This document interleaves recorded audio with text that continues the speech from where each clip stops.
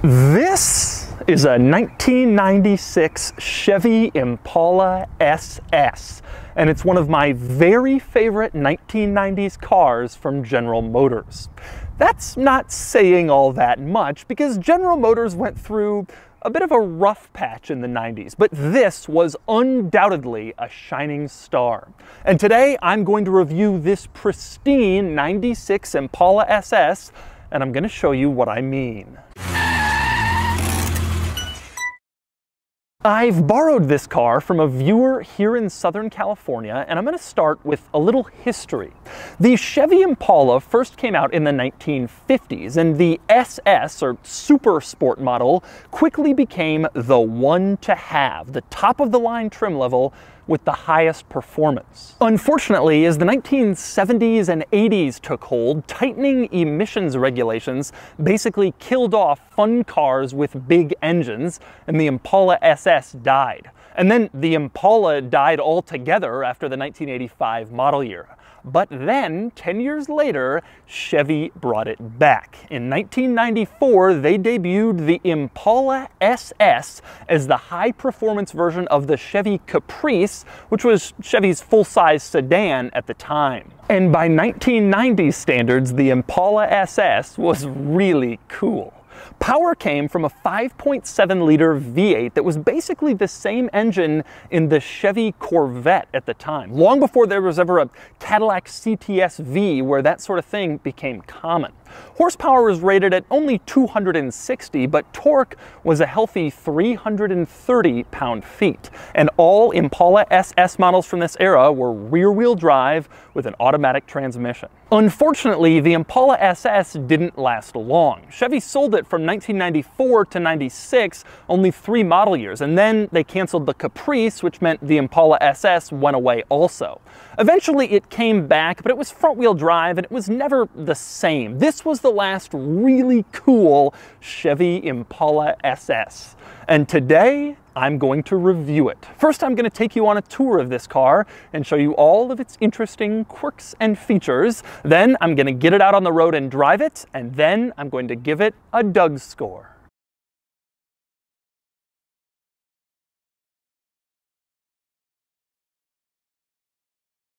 All right, I'm going to start the quirks and features of this Impala SS with getting in.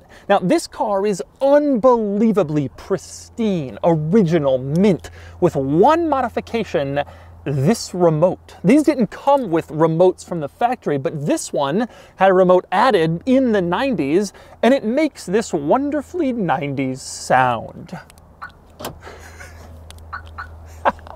Now, I bring that up because so many aftermarket car remote systems in the 90s made that sound, but I haven't heard that sound in like 10 years, and yet here it is. I prefer to discuss things on a car that were put there by the factory, but I thought this aftermarket remote was worth mentioning because that sound is a relic of this era.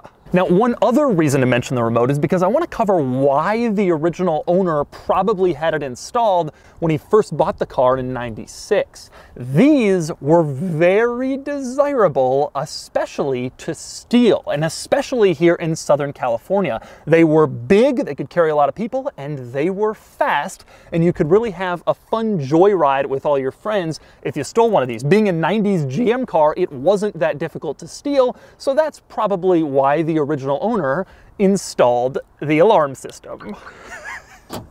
And next up, moving on to getting into the Impala, one thing I noticed instantly when I tried to climb in is that the door opening is just not all that wide. It's kind of hard to show this on camera, but this is as far as the door opens, and it's just unusually narrow, especially because this car was based on the Chevy Caprice, which was a common police vehicle, and police officers are usually wearing belts with all sorts of equipment like guns and nightsticks and flashlights. And speaking of the Caprice, it's worth noting that even though the Impala SS was the high-performance version, it was still based on the Caprice, which was a fairly tame, full-size sedan mainly aimed at old people, government fleets, and rental car companies, and so there are a lot of Caprice remnants throughout this car. For instance, on the door panel, all of the controls are oversized, which is exactly what you'd expect for a car whose target market is mainly the elderly. You can see the controls for basically everything here are big, with large print font to describe what everything does. The door locks, the mirror control, all very large with large readable font, even if your eyesight is starting to go. You also have the power seat controls here. You can see on the door panel a couple of switches to tilt the seat, and then one larger switch in the middle to kind of move it up and down and around. And so that's where all the large controls were. And speaking of remnants of the more pedestrian Chevy Caprice, climbing inside the car, I want to turn your attention to the steering wheel, which is really not very performancy. This is a dull, old school grandma car steering wheel. Interestingly, I think General Motors used this wheel on the Corvette and the Camaro from this time period as well. It was a different era when they really didn't want to be bothered to make different steering wheels for their performance cars, so they just put this in a lot of different stuff. And next up, another not so performance-y item in this car is the gauges. You take a look at them and they just look like standard General Motors gauges like you might find in a rental car. Surprisingly, these are actually the gauges you want. In the 94 and 95 Impala SS models, there was a digital gauge cluster, which looked cool, but then you didn't get a tachometer. Only in 96 did they go to these analog gauges, and then they gave you the tach, so this is the more desirable gauge cluster. And speaking of the gauge cluster, another interesting item in there is the fuel gauge. This car was just filled with fuel, and as you can see, it was really filled with fuel. When it's reading full, it is far beyond the actual markings of this gauge. This is General Motors quality in the 1990s. Now, with that said, there are some performance items inside this car. One of them is front bucket seats. A lot of the Caprice models from this era had a big cloth bench seat going across the front, but the 96 SS has dual front bucket seats, individual seats like you'd expect from a sportier car. And on the headrest, the seats say SS, which looks really cool and kind of enhances your performance car credibility when your passengers look at your super sport headrests. And speaking of badging, I want to turn your attention to the middle of the interior in the center console, where you have this logo with like a leaping antelope thing. You might be thinking, what is that? That is an Impala, which is actually like an antelope type creature that lives in Africa. And that was historically a logo that Chevy would use on its Impala models. So they brought it back for this one when they revived the Impala SS in 94. Now that's important to mention because that logo is the primary emblem that appears basically everywhere on the car. In fact,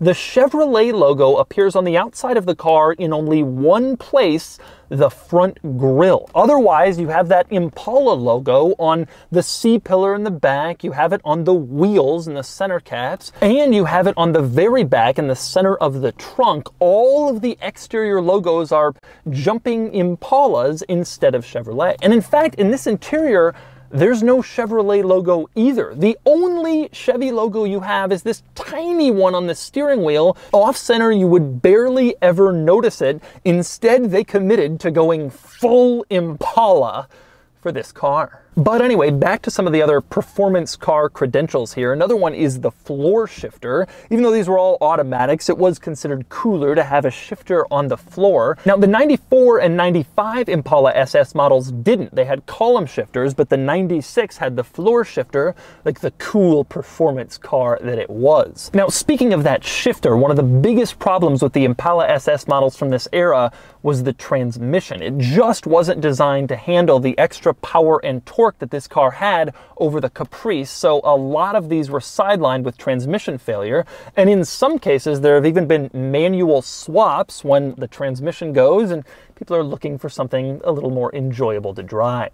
By the way, one item I find amusing on the floor shifter, you can see at the very top there's a label printed that says, "Apply brake to shift from park." They put that on there to court the "I've never driven a car before" demographic. Of course that's what you do. Everyone knows that.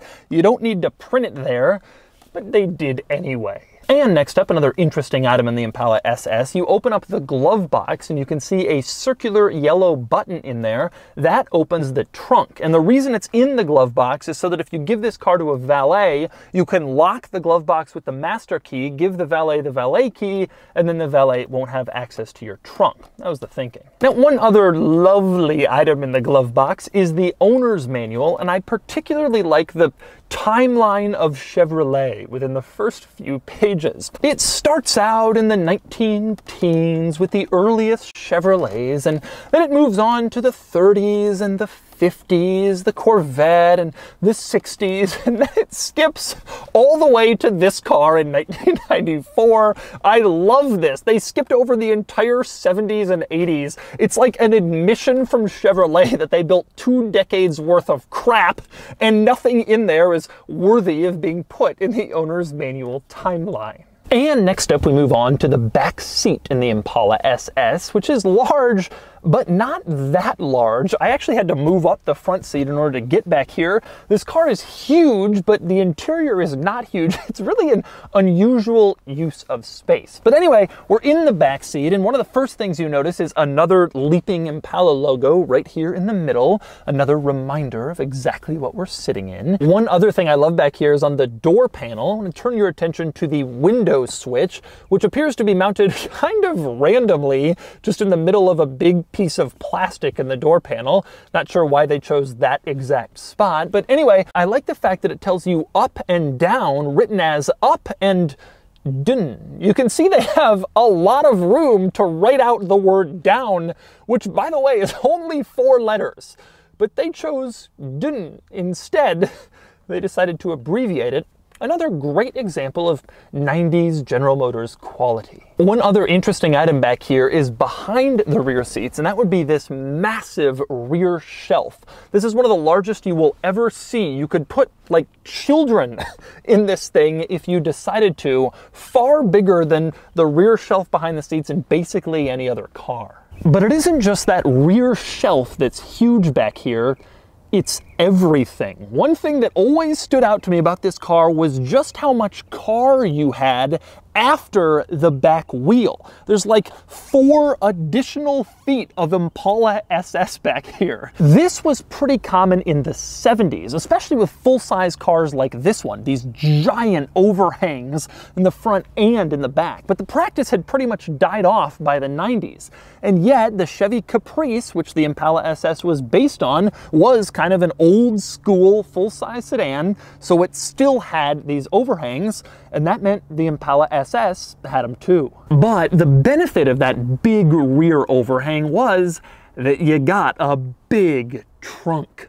For decades in America, one of the measurements of how large and luxurious your car was how big your trunk was. And the Impala SS certainly carried that philosophy into the 90s. So you have a massive trunk back here that you could proudly show off to people, but it came at the expense of rear seat room. All of this space was behind the rear wheels to give you a big trunk instead of in front of the rear wheels to give you a larger back seat. So the back seat was pretty small, as I already showed you. And of course, the other thing I find funny back here is the spare tire, which takes up a huge amount of trunk. It was almost like Chevy was saying, we'll give you a huge trunk, but then we're gonna take back about 1/3 of it for the spare tire.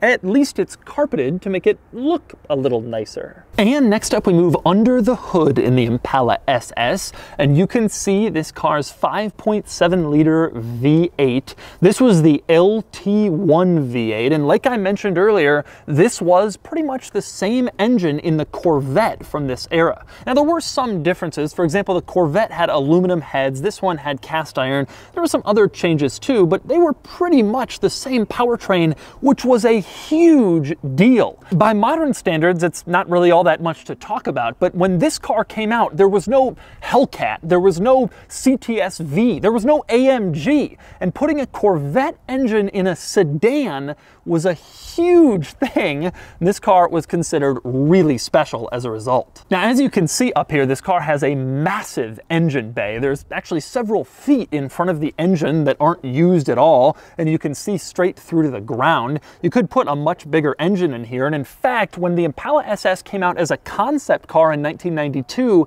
it had an 8.2-liter V8.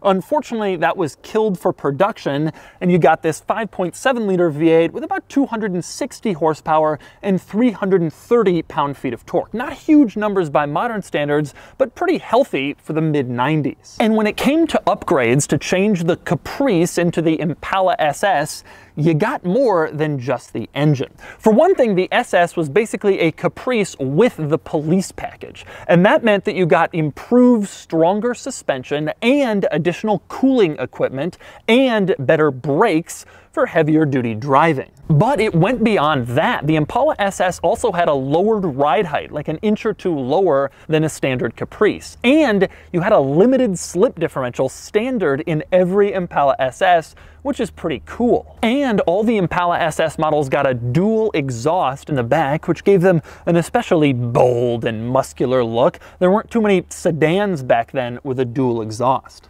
The other exterior item that was different was the wheels. The Impala SS models had these kind of unusual, very distinctive wheels that only ever went on the Impala SS. They never put them on the Caprice or any other Chevrolet model from this era. And since we're talking exterior details, a couple of interesting quirks I noticed. One is that when you put on the turn signal in front, you can see a little light also turns on along with the turn signal. This is called the cornering light. And the thought was that if you were signaling to the left, for example, you were going to be going to the left, so you might want to see a little bit better to the left, so it would put on a light in the direction that you were signaling to illuminate your path over there, which is actually a pretty good idea that's been integrated into some modern luxury cars like 15 years after General Motors and some other brands had it in the 70s, 80s, 90s. And one other exterior item worth noting, compared to the Caprice, all the Impala SS models had a rear spoiler, although it is a very, very small rear spoiler, not really noticeable, certainly not functional, but it added a little bit of sportiness to the car. On the rear fenders, you also have Impala SS badging. This was body color, not raised very far. Again, pretty subtle, but if you knew what to look for, you knew it was there. And finally, a couple of other Impala SS facts, because I'm kind of a geek about this car. One is that when this car came out for the 94 model year, it was only offered in black. Now in 95, they expanded the color choices to a dark red, which they called cherry, and then a green also, but black is the color. I remember seeing these things driving around when I was a kid, and everybody knew you had to have black. Now, one other interesting year-to-year item, there are two ways to tell apart the 94 models from 95 and 96 Impala SS's. One is the mirrors. On the 94 model, the mirror was mounted a little lower on the door, whereas on the later cars, it was mounted higher up, sort of at the base of the side windows. The other way to tell apart the 94 models is very unusual. And the C-pillar, you can see the window kind of kinks forward to allow space for this Impala badge. On the 94 models, that kink was in place, but the window actually continued behind it all the way down to sort of the side line of the car to make a triangle. And then Chevrolet installed a little panel over the window to make it look like the window kinked forward. It was very strange. For 95 and 96, they just changed the body stamping to actually make the window kink forward, so they didn't have to put that little panel on there. Now, through the 3-year production run of this car, there are about 70,000 units made, which is a pretty strong number. And these were even exported to the Middle East and sold as the Chevy Caprice SS, because Impala didn't have the history there that it does here in the States. As a result, these aren't particularly rare, but they are rare in nice condition. Like I mentioned, a lot of transmissions died. When these things were cheap, people didn't bother replacing them. A lot of these were modified, crashed, driven too hard, stolen.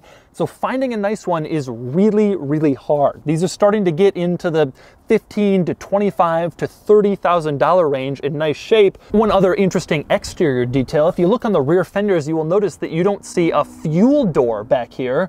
So you may be wondering, how do you get fuel in this thing? The answer is, you go to the license plate, you pull it down, and that's where the gas cap is, and that's where you put fuel in. Now, this was pretty common practice in the 50s, 60s, 70s, kind of the old era of cars, but it It was completely gone by 96, and I'm not sure about this, but I wouldn't be at all surprised to learn that the 96 Impala SS and the Caprice were some of the very last cars that had their gas cap under a fold-down license plate. And so those are the quirks and features of the 1996 Chevy Impala SS. Now it's time to do something I've wanted to since I was a kid. I'm gonna get this thing out on the road and see how it drives. All right, driving the 96 Impala SS. I've actually been driving this car around for a little while now, and I gotta say, the first thing you notice is not that it's fast or cool or special, it's that it's huge. The overhangs are very noticeable because there's weight on both sides of them. So you feel like you're driving a small car with like extra weight hanging out in front and behind. Now, unfortunately, this car didn't have that much sound from the factory. It just wasn't a common thing back in the 90s to give cars a really deep exhaust. That was something you just did in the aftermarket. One thing I am surprised about, the ride is relatively rough in this car. You see a big 90s American sedan and you think the ride is gonna feel pretty plush and comfy. Not in this case. The ride is rougher than you'd think, I believe because of the sport suspension. With that said, I am surprised by the steering in this car. On center, it's not good at all. And in fact, you can see I'm moving in and not much really happens with the car. But as you start to get into the turn, the steering is actually pretty quick and the car does what it's supposed to. The handling is not as good. There's body roll and the car is big and you can feel it being big and kind of moving. But the steering is surprisingly precise and surprisingly quick. Not what I was expecting for a car like this. There was clearly some effort put in to really making this more of a performance car than just throwing on a little extra horsepower and a slightly different appearance. All right, I'm gonna floor it here, see how it accelerates. Wow. Wow. Actually pretty quick. I'm surprised by that. The 0 to 60 time published at the time was about 7.5 seconds, low to mid sevens. And that was actually pretty good for then, especially in a sedan. You just didn't get that many powerful sedans back at that time. And it still feels relatively fast now. One key competitor to this car was the Ford Taurus SHO. There were different size classes and the Impala was a little bit more expensive, but the idea was similar. Take a fairly standard American sedan and make a performance car out of it. And this was quicker than the Taurus. This is actually the first time I have ever driven one of these. And I have to say, I'm impressed with it in a couple of ways I didn't expect to be.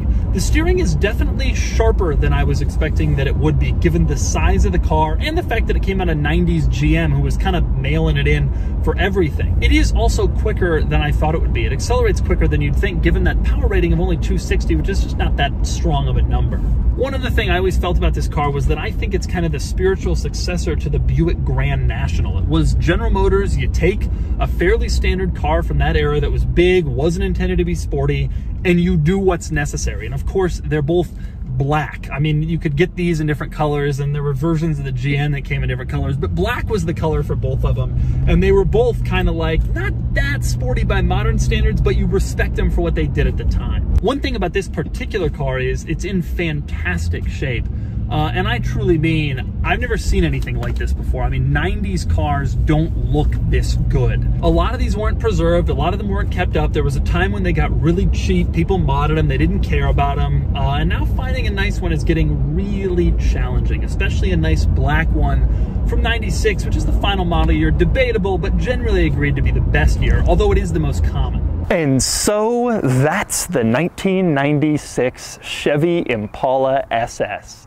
This car isn't really all that fast or particularly exciting by modern standards, but it was a bright spot in the doldrums that was the 1990s General Motors lineup. And it looks cool and it's special, and I'm thrilled that I had the chance to check this one out. And now it's time to give the Impala SS a Doug score. Starting with the weekend categories and styling, in my opinion, the Impala SS is really cool looking. Just a big body sedan in black, lowered, it's sinister, and it gets a 7 out of 10. Acceleration 0 to 60 is over 7 seconds, so it gets a 1 out of 10. Handling is okay, not great, no surprise given its size, and it gets a 4 out of 10. Fun factor, same deal. It's sort of fast and sort of sporty, but not excessively either, and it gets a 4 out of 10. Cool factor is higher. These are special, though they're not too rare, and it gets a 6 out of 10 for a total weekend score of 22 out of 50. Next up are the daily categories and features. The Impala SS doesn't have much by modern standards, and it gets a 2 out of 10. Comfort is fine, and it gets a 6 out of 10. Quality is only okay. The interior isn't especially high quality, and reliability is a known weak point for these with the transmission failure, though parts are cheap and easy to come by. Still, it gets a 5 out of 10. Practicality is average for a car like this, and it gets a 5 out of 10. Finally, value, and I personally think these are undervalued. The nicest one in the world is probably worth 30 grand, and you can pick up a really nice one for 15 to 20, and they're just cooler than that number suggests. I think large production volume is the culprit, but it's still a good price for something so relatively special, and it gets a 7 out of 10 for a total daily score of 25 out of 50. Added up, and the Doug score is 47 out of 100, which places the Impala SS here against some other sort of similar cars, although I haven't reviewed anything directly in competition. The Impala loses out to the Grand National. The Chevy has a higher daily score, but the Buick is just a little more exciting and special, but still, the 96 Impala SS is a legend.